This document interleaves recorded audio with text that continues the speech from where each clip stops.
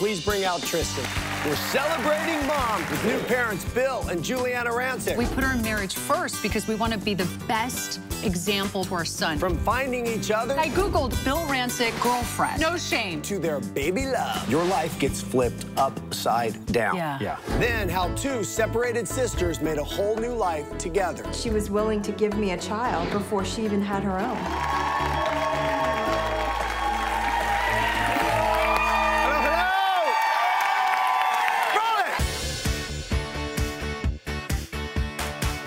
All right, a little about me. I'm recently married. I work with my wife on this show, and I'm learning how to be a dad to two amazing kids in a blended family. I'm hosting a talk show because there's a lot to talk about. This is the adventure. Let's go. Welcome to the show. Have a seat. Thank you very much. It's our Mother's Day show. Mother's Day on Sunday, so we thought we'd bring some great stories and some great moms. We'll meet two sisters, Jen and Juliet. Tragic event tore their family apart. They were separated today. They're closer than ever. They have an amazing story, all based around love and eggs and fertility and being a mom. All right, when you hear the story of really a tragic childhood that sisters Jen and Juliet endured, you will not believe how the story ends. Roll it. When I was 12 and Jen was 6 months old, our vehicle was struck and we were in a horrible accident. On the way to the hospital, my mother passed away. My father had always had anger issues, and the violence got worse. I left and ran away to Washington, D.C. My biggest regret was leaving my sister Jen. Being homeless was hard. You eat out of trash cans, you try to find money, you do what it takes. I lived on the streets for about 6 months. I decided that I wanted to at least try to go back home. And when I got there, I realized they've moved. There's no home to go back to. I started into the foster care system, lived with 15 different families, and I longed for Jen every day. I really felt like I was totally and utterly alone. And that is a hard feeling. All right, so Juliet had no idea that her father had actually taken her baby sister Jen, who was 12 years younger, and moved to Houston. Sadly, it wouldn't be long until Jen ended up in foster care too. 14 years later, their father passed away. By this time, Juliet, she had got her life together. She got married, but she discovered Jen's whereabouts in Houston and went to find her sister. Roll it. I remember pulling up in the driveway and seeing Jen at the door and just being too fearful to get out of the car and just sitting in the car crying because I felt like my life was flashing all before me. I was finally at the point that I could actually touch this girl, Jen, and I couldn't even get out of the car. I was excited to see her and to finally meet her in person. It was a very mixed moment. There was a lot of tears, but there was happiness, and if I ever needed it, she offered me a plane ticket to be with her. All I needed to do was give her a call. So I moved in with my sister and her husband. When Jen moved in, she didn't know that I was struggling with infertility. For over a year, we'd spent a lot of money, and we were told that the only way we would be able to conceive would be to use a donor egg. I told my sister that I would donate my eggs or do whatever it took to help her. It felt like something I could do. It meant so much that she was willing to give me a child before she even had her own. Thanks for being here, Juliet and Jen. You were crying during that whole piece. You know, the first thing that struck us about this story is the power of family, the power of siblings, the power that even though decades, I mean, years and years had gone by, that bond never lessened and you were never done. That sisterhood was going to come back. That is very true. It's amazing. We were most shocked how much we were alike, although we'd spent our entire lives apart. What happened? Talk to me about that. I think it's fantastic that you go find your younger sister. You're basically going to say, I'm going to bring you out, and you're going to be with me, and we're going to figure this out. Then, as you share, tell me if I have this right, you share that you can't get pregnant, and she says, I'll help.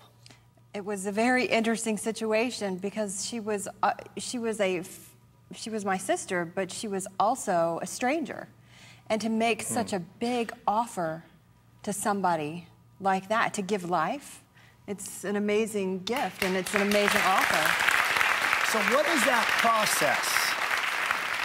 That process is extremely time-consuming. It involves a lot of shots and a lot of doctor's appointments, but we kind of made this deal with each other that no matter what, we were going to do it together. Every night, when it was time for Jen to take her shots, I would be right there helping, even if it was just holding a syringe, holding a cotton swab or something. Every night, we had the same routine. And the funniest thing is, one night, we were on our way to the fertility clinic, because you're constantly going to fertility clinic to check on the status of where you are and if the eggs are growing, and we knew we were getting close. So we were driving down the interstate. It was a Sunday.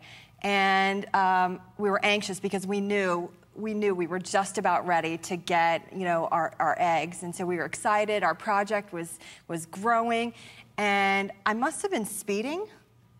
And I see blue lights behind me. And I'm like, oh, no. Oh, wait. We got to get to the clinic. We cannot. So the police officer pulls me over. And I said, officer, you do whatever you have to do, just make it fast. I got a lot of money wrapped up right here. And I said it just like that. I said, I got a lot of money wrapped up right here. And a lot of time and energy. So whatever the fine, whatever it is, you just write out the ticket and you give it to me because we got to go. And remember he said, when he came back with the ticket, he said, actually, no, ma'am, it wasn't for speeding. It was for your illegal window tint. I was like, oh, okay. But so he said, you know what? You have my permission to speed the rest of the way. Remember that? It was a Sunday.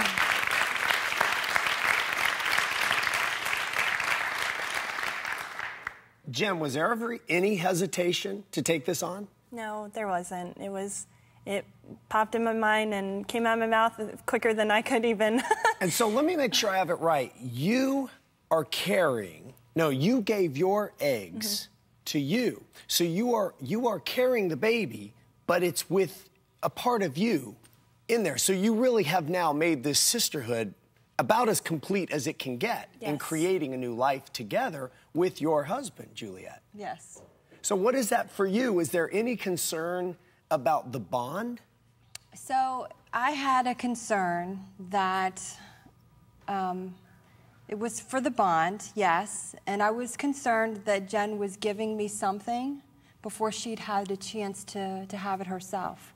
I was very fearful that if Jen... Meaning that she hadn't had a baby. Yes, that Jen was giving me life and giving me the opportunity to fulfill my dreams of being a mother. And the fact that it could possibly strip her from being able to have her own. It was a very big decision because I did not want her to have to suffer the way I had with infertility and to feel that desperation. So it was a unique situation because I wanted something so badly, but I loved her more. I loved Jen more than that need that I had for myself. So it was a unique balance. And then, as would seem normal, but I didn't think it was normal at that time, I was afraid that this life that was growing in my stomach, that this life would come out and say, you're not my mom, that's my mom. Yeah. And it's a very real fear. Yeah. And it concerned me through my pregnancy. Did that happen? No. No. What's interesting is Emma actually acts a lot like me, per my husband. But I think she acts like a great combination of Jen and I. Exactly what you want. All right, we're going to take a break. When we come back, what Juliet and Jen tell Emma about their special bond and the surprise that Jen got, the younger sister, after she donated her eggs to her older sister. We'll be back in a moment.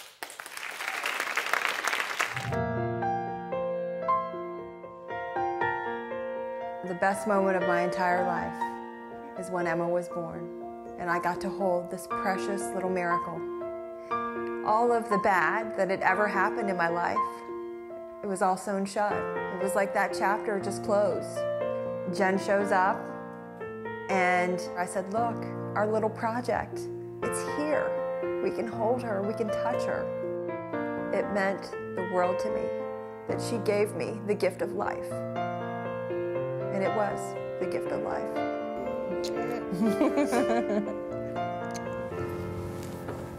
I love you so much. Love you. Pretty sweet. We're here with sisters Juliet and Jen. When Juliet couldn't get pregnant, Jen gave her own eggs to her sister to help. And today, Juliet has a daughter, Emma, who I met backstage, who's 4 years old and absolutely adorable. So what do you guys tell her about her life?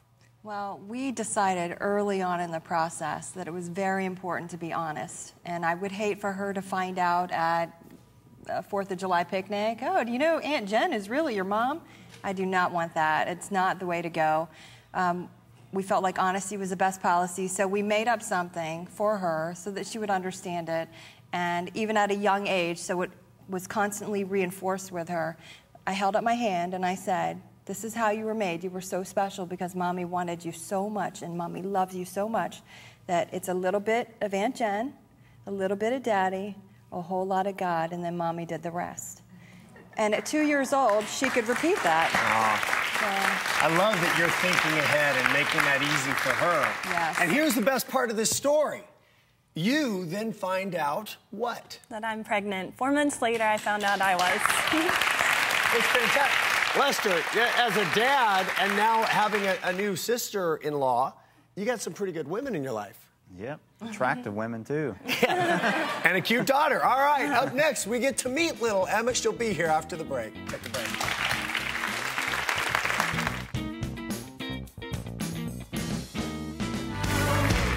All right, we have Jen and Juliet's miracle girl, I think is fair to say. Emma is here.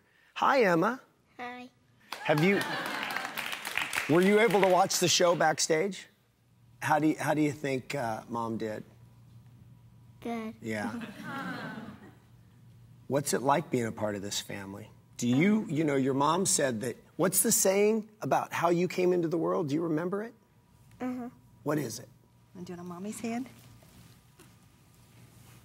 It's a little bit, Of Aunt Jen. a little bit, Of Daddy. a whole lot of, God. and Mommy. Took care of the rest. Yeah. Oh, that is a perfect way to end this. Jen, Juliet, Lester, Emma, thank you guys for being here. Thank you for sharing your story. I know you had a lot of people that wanted to talk to you, and I appreciate you believing in us. That means a lot. And good luck with your family. Jen, good luck with your family. Thank you. All right, that's it. That's the show. Thanks for hanging.